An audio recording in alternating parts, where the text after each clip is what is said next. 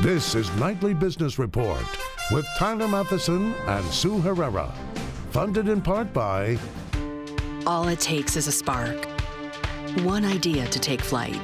The courage to seek the unknown. To innovate, disrupt, to move us all forward. To explore a different perspective. At NASDAQ, we connect the world. Its ideas, its capital, its businesses, the people that drive global economies. The future isn't tomorrow, it's right now. All it takes is a spark. NASDAQ.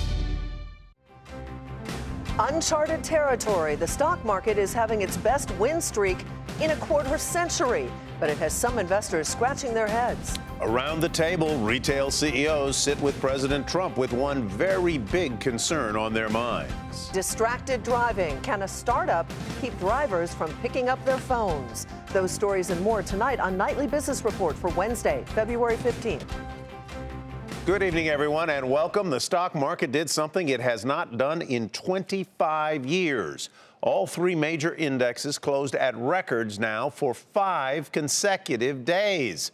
According to Dow Jones, that's the longest streak since 1992. Investors today encouraged by new reports that show the economy has picked up a little momentum. They also continue to be optimistic about the prospect for tax cuts, which the president reiterated today, and about regulatory rollbacks. That helped lift financial stocks, which in turn pushed the broader market higher. The Dow Jones Industrial Average added 107 points to 20,611. The Nasdaq gained 36, and the S&P 500 advanced 11. As we've been reporting, those tax cuts hinge on a key proposal, a border tax that would generate a lot of revenue. But large retail CEOs are worried. The industry has warned that form of a border tax could hurt their business and raise prices for consumers. Well, this morning, a group of retail executives went to the White House, where they met with President Trump, who said only that tax rates would be lowered and simplified in a plan that will be outlined soon. When the retail CEOs left the White House, they made their way to Capitol Hill, where negotiations on the border adjustment tax are taking place. Ilan Mui picks up the story. Retailers spent a long day here in Washington meeting with lawmakers to fight against the border adjustment tax. This tax would raise the cost of imports, and retailers say it could force them to raise their prices as well. They've met with many lawmakers here in Capitol Hill, including Representative Kevin Brady, who is chairman of the House Ways and Means Committee and one of the biggest supporters of the border adjustment tax. They also met with Senator Orrin Hatch of the Senate Finance Committee. We caught up with some of the CEOs as they were leaving that meeting. Here is AutoZone CEO Bill Rhodes speaking to reporters. Our key message today is we really appreciate the openness of everyone from the White House to the House to the Senate. We represent over 42 million American jobs, and we're here to make sure that we're all looking for a pro-growth agenda to move this economy forward. Now, this issue is something that has divided the business community. The American Made Coalition, which is made up of manufacturers like GE and Boeing, are actually in support of the border adjustment tax. Here is a statement that they put out today. They said that opponents of tax reform are defending an outdated and broken system that subsidizes cheap foreign imports at the expense of American manufacturers and workers. There's still much debate on this issue here on Capitol Hill as well. Representative Mark Meadows, who is head of the conservative House Freedom Caucus, is very skeptical of the border adjustment tax. Meanwhile, Senator Hatch has said he still has questions about how this tax would work in reality, how it would impact consumers, and how it would impact businesses. So the Republican Party is still not sure how it will move this issue forward, both in the House and on the Senate, and retailers are hoping to take advantage of that indecision to shift the ball in their favor. For the Nightly Business Report, I'm Ilan Mui here in Washington. On the eve of his confirmation hearing, the president's pick to head the Labor Department is withdrawing his name from consideration. Andrew Puzder, the CEO of CKE Restaurants, which owns Hardee's and Carl's Jr., has faced criticism from senators about his business record and his failure to pay taxes for an undocumented housekeeper. The president now has to look for a new labor secretary as well as a new national security advisor who resigned over his communications with Russia. With so many questions, including some about the president's tax agenda, why doesn't the market appear concerned? Mark Zinder is a principal of Mark Zinder & Associates and former Franklin Templeton spokesperson. He's here to tell us why the market does not seem all that concerned. Good to see you, Mark. Good Welcome. to see you all as well. Thank you very much. You know, we just mentioned that the market has done something that it hasn't done in a quarter century, this winning streak. Yet, when you look at the aggressive agenda in Washington and some of the difficulties that have come up in the last couple of days, one would think that the market might have a less positive reaction to that. What's going on? Yeah, you would think, but history has shown us that economics, matters more than politics. And so what you see going on in Washington, it matters in the short term, but in the long term, the economics trump all. You work with and for Sir John Templeton, one of the most sort of storied investors of all time. What would he say about two things? One is the level of stock prices today, and two, in a broad sense, how an investor can assess the political risks and opportunities that are out there. Well, with regards to the stock market, he used to follow something called price to book, and let me explain. He was a value investor, Benjamin Graham, a value investor. Benjamin Graham wanted to know what is the value of the company, what's its breakup value? And historically, stocks have sold about twice their breakup value. And right now, they're not that high. They're about 3 times book value, and historically 2.5 is the norm. So I don't think we're overvalued. What about the economics of the country right now? We have the Fed probably on the verge of raising interest rates at least one more time this year. We have a little bit of inflation coming in, which is good. Sure. Does that continue to underpin this market? I mean, do you longer term see this market continuing to move higher? Oh, absolutely. These are all good things. The one thing we have to look at as far as the stock market is people say, well, it's running long in the tooth, or the economy. This economy is long in the tooth. And what you have to look at is not how many years, but your average GDP growth expansion is about 23%. We're only up 10.6% trough to peak right now. And so I think we still have a lot of room to go. And as far as the bear market, they say it's a 20% correction. Well, we had a 19.9% correction in August of 2011. Why didn't that count, right? That should count. So I think we have a lot more room to go.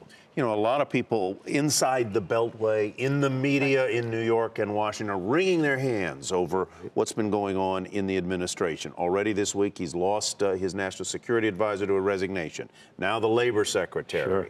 There are ongoing investigations into contacts between campaign workers and potentially Russian intelligence. But the market is playing past it, and I sense most of the rest of the country is focused on something that they see as far more important, and that is a better business climate. Absolutely. If you look at what is potentially coming down the pipe, right? What stocks go up because earnings improve. Well, you start cutting taxes, tax reform, maybe you reform Dodd-Frank, that will improve corporate balance sheets, and of course, that makes things just look so much better going forward. All right, we'll leave it there, Mark. Thank you so much for spending time with us. Thank you all. Mark I greatly Zinder appreciate it. You're very welcome. All right, now to those encouraging economic reports we just referenced. Americans went shopping in January. Retail sales picked up sharply last month, despite a decline in car sales. A steady combination of hiring and modest wage growth, discounting, those are keeping consumers spending. Also helping increase confidence in the U.S. growth scenario was the latest read on inflation, which showed the strongest monthly gain in almost 4 years. The Labor Department's Consumer Price Index rose 0.6% last month, and that was more than expected. In the 12 months, though, through January, that index is up 2.5%, the biggest year-over-year gain since March of 2012. Fed Chair Janet Yellen returned to Capitol Hill today and reiterated her upbeat assessment of the economy. She also talked about the prospect for fiscal stimulus. I think market participants likely are anticipating shifts in fiscal policy that will stimulate growth and perhaps raise earnings, maybe tax cuts that will boost earnings. We've seen longer-term interest rates go up and the dollar strengthen, and that's consistent with expectations of an expansionary fiscal policy. Well, her testimony, along with strong economic data, nudged higher the odds of an interest rate hike in March. President Trump and Israeli Prime Minister Benjamin Netanyahu held a joint news conference at the White House today. The two heads of state sought to bolster their countries' ties, both diplomatic and business relations. Seema Modi tells us why investors were paying close attention. The partnership between our two countries, built on our shared values, has advanced the cause of human freedom, dignity, and peace. These are the building blocks of democracy. Since the signing of the U.S.-Israel Free Trade Agreement over 30 years ago, according to the U.S. Chamber of Commerce, trade between the two nations has grown tenfold. And with both leaders showcasing a strong desire to work even closer together, there could be more opportunity ahead for business. Netanyahu joined Trump in emphasizing the important relationship between the two countries in not only combating terrorism, but in business as well. I look forward to working with you to dramatically upgrade our alliance in every field, in security, in technology, in cyber and trade, and so many others. The rekindled relationship between the two nations could unearth opportunity, with some asset managers saying now is the time to invest in Israeli stocks. Northern Trust, which oversees more than $300 billion, says cybersecurity and defense companies are poised to benefit from Trump's vote of confidence. Israel has already made the U.S. a key market for its businesses, with 94 companies currently trading on the NASDAQ, more than any other foreign listing.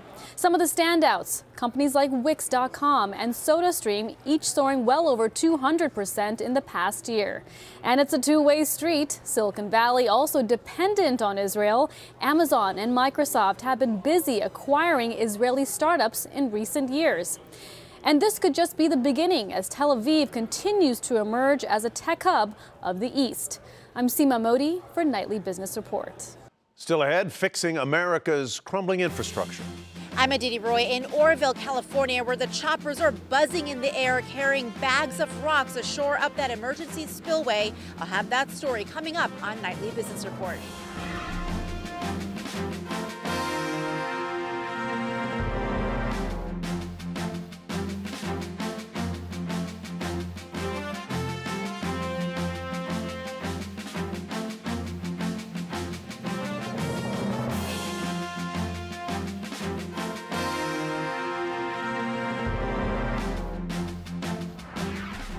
The Trump administration started making changes to the Affordable Care Act.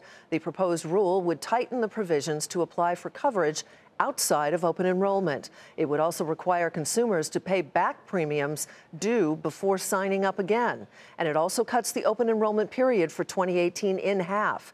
Those changes would give insurers more time to have their 2018 plan reviewed and finalized by state and federal regulators. Now, separately, a government report said the pace of growth of health care spending is expected to increase nearly 5.5% in 2017 from a year ago. Well, health care and infrastructure are both top priorities for the White House and investors. Today, a new report showed that almost 56,000 U.S. bridges are structurally deficient, a classification that means those bridges are in need of attention. But current attention is on the Oroville Dam in California that we reported on earlier this week. Crews have been working to shore up the emergency spillway in an effort to fortify the structure. And as Aditi Roy reports, even though the mandatory evacuation has been lifted, the concerns have not gone away. It's a race against time in Oroville, California, as choppers buzz in the air, carrying bags filled with gravel to shore up the eroding emergency spillway of the Oroville Dam, trying to beat the next round of storms, while homeowners brace for them, ready to evacuate a second time if the threat becomes real.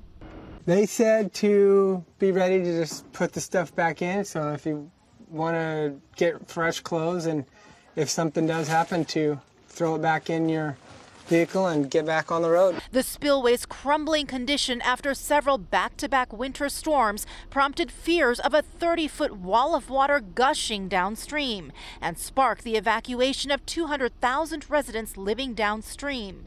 Now officials say they've lowered the water level to ease the threat and have downgraded the evacuation order to an evacuation warning. The situation even got the White House's attention. The situation is a textbook example of why we need to pursue a major infrastructure package in Congress. Dams, bridges, roads, and all ports around the country have fallen into disrepair. The American Society of Civil Engineers, which comes out with an infrastructure report card every 4 years, gave America's dams a D in its most recent report in 2013. The report says by 2020, 70% of the total dams in the U.S. will be 50-plus years old. The Association of State Dam Safety says the number of high-hazard dams, or ones whose failure could cause loss of lives, is increasing dramatically. The organization also says it will cost $21 billion to repair the country's aging dams. Experts say dam owners are responsible for those repairs. And since most of the country's dams are privately owned, analysts say funding repairs is a challenge. A lot of privately owned dams don't have that type of revenue stream, and it can be difficult for a dam owner to find the financing necessary to make upgrades to their dam. As policymakers debate the state of the nation's infrastructure, residents in Oroville watch and wait. I mean, I can see it from here, and if I see it break, well then, adios, I'm out of here. As residents monitor those lake levels closely, the Trump administration has approved federal funds to help pay for some of those repair costs here at the Oroville Dam. For Nightly Business Report, Aditi Roy, Oroville, California. Rebuilding America will not be cheap. The president has talked about investing as much as $1 trillion. Well, today on Capitol Hill, a number of transportation executives told lawmakers which types of projects they think are needed most. Morgan Brennan has more. Executives of the BNSF and Amtrak railroads, trucker Schneider, and industrial shipper Dow Chemical all testified as senators lamented the sorry state of roads, bridges, tracks, and ports, signaling just how willing this new Congress potentially is to finally find a way to update America. Remember, we got an inheritance from our grandparents, the best infrastructure on the globe. We've now trashed that inheritance. It's time for our generation to step up and do the right thing, make the investments so that our children and grandchildren can again be the #1 on the planet Earth, not just for the quality of our infrastructure, but that infrastructure ensures that we will continue to be the dominant economy. Ahead of the hearing, Amtrak chief Wick Moorman said it will take $28 billion over 20 years to make the investments needed to modernize, much of it along the passenger railroad's most profitable route, the Northeast Corridor. We have 100-year-old major infrastructure up there, and it suffers from reliability issues today. They're only going to get worse, and something has to be done. And in fact, you've seen recently the states of New York and New Jersey come together, and we're going to start replacing a bridge up there as the first step in the long process that's well over 100 years old. So I think the impetus is there. At the top of Amtrak's list, the $12 billion Gateway program, which includes new rail tunnels between New York City and New Jersey. On the freight side, Matt Rose, executive chairman of Berkshire Hathaway-owned BNSF, focused on regulatory and tax reform, as well as ways infrastructure improvements could be carried out to ensure freight railroads, which fund their own networks, remain competitive against truckers using public roadways. Congress must find a new way to at least increase the commercial users' contribution to the infrastructure that they use through increased fuel taxes, a weight distance fee, or similar proxy. This isn't something that must happen eventually. It's time to look at it now. The trucking industry, to its credit, also recognizes this. Christopher Lofgren, CEO of privately held Schneider, focused on new technology, from federally mandated electronic logging devices to truck automation to even cybersecurity, as a connected network becomes the trucking business model of the future. The hearing was the latest fact-finding mission as lawmakers try to determine what it will take to modernize America's infrastructure and do so without breaking the bank. For a Nightly Business Report, I'm Morgan Brennan. Verizon reportedly gets a better price for Yahoo, and that is where we begin tonight's market focus. Multiple reports say the wireless carrier is nearing a new agreement with Yahoo to acquire the tech company's core assets for up to $300 million less than its initial offer. Last July, Verizon planned to buy the company for nearly $5 billion, but doubt was cast on the closing of the merger following Yahoo's disclosure that it suffered 2 big hackings. Verizon shares were off a fraction at $48.08. Yahoo rose nearly 1.5% to $45.65. Pepsi said strong sales for the company's healthier snack options helped lift revenue above expectations. The maker of Gatorade and Sabra Hummus, who knew, also reported better than expected profit, but gave full-year guidance that was shy of estimates. Shares down 19 cents at 106.73. Meantime, SodaStream saw its profit more than triple and top estimates in its latest quarter. The maker of home beverage carbonation systems said strong demand for sparkling water products helped results. The company also posted higher revenue. Shares rose a better than 4.5%, I should say, to $49.54. Late yesterday, asset manager Fortress Investment Group said it would be bought by Japanese technology company SoftBank for more than $3 billion. That merger is set to transform SoftBank into one of the world's largest asset managers. Fortress gained nearly 29% to $7.99. Despite a rise in enrollment, Molina Healthcare posted an unexpected loss and revenue that was worse than expected. The health insurer cited challenges in the Affordable Care Act marketplace. The company also gave weak earnings guidance for the year. Shares initially fell more than 10% after hours, but ended the regular session up just a fraction to $59.89. And Time Warner shareholders voted in favor of its planned merger with AT&T. The companies are now one step closer to finalizing their more than $85 billion deal, which still needs approval from U.S. officials. Shares of AT&T were up about 1% to $41.12. Time Warner was off 7 cents to $96.32. Demand for Cisco's security products help offset sluggish results in its traditional switcher business. The Dow component earned 57 cents a share. That was a penny better than estimates. Revenue, though, fell nearly 3%, fifth straight quarterly decline to roughly $11.5 billion. Shares volatile after hours, initially falling, then popping. Josh Lipton has more on Cisco's quarter. $3.3 billion. That was one big number in Cisco's results. First, the company's core switching business, and that was down some 5% year over year. But RBC's Mitch Steves says that was a bit better than his forecast. He says Cisco's performance and guidance demonstrates that the company is moving away from its traditional markets and to the right parts of the business. Cisco, of course, became a tech titan with its switching and routing businesses. But as companies now move to the cloud, they buy less hardware. Of course, Cisco understands those trends, which is why Cisco CEO Chuck Robbins is focused on owning, developing, and distributing more software. To that end, Cisco recently agreed to buy software developer App Dynamics for $3.7 billion. For Nightly Business Report, I'm Josh Lipton, San Francisco. Coming up, can new technologies keep us safe when we get behind the wheel?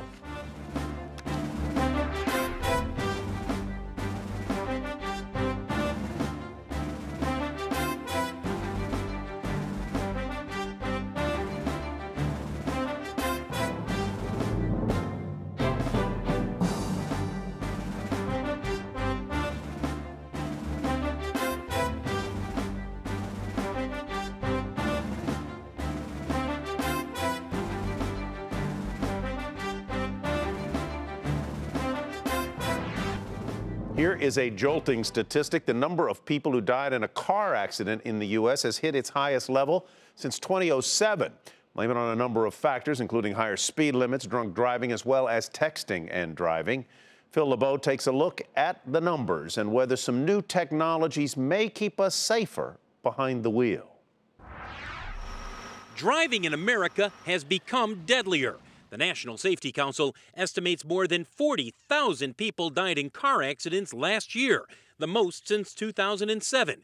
It caps the steepest two-year rise in auto fatalities since 1964. Some of it is because drivers are going faster as states raise speed limits, while distracted driving remains a huge problem. Ironically, highway deaths are rising even as new technologies like lane departure warning systems are becoming more common. But the National Safety Council says some of these new systems are being ignored by drivers. There are haptic warnings, oral warnings, visual warnings. Some of these warnings are confusing to drivers, and some of them are, the functionality is really not there, and so drivers are turning them off. Doug Simpson, the founder and CEO of Navdi, thinks he has a way to keep drivers from picking up their phone. Since late last year, Navdi has sold a device that projects text messages, emails, and navigation onto a small screen in front of the driver.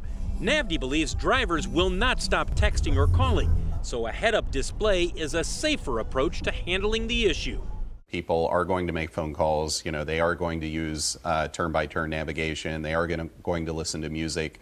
This is a far safer way to do those things in the car than the alternatives. Deborah Hersman disagrees. Doing these things don't make drivers safer. They make them more distracted and split attention between the roadway and these other tasks. In fact, many drivers remain their own worst enemies when they're behind the wheel. That's why automakers and tech firms are investing more than ever into devices and systems designed to keep us from crashing into other cars or people.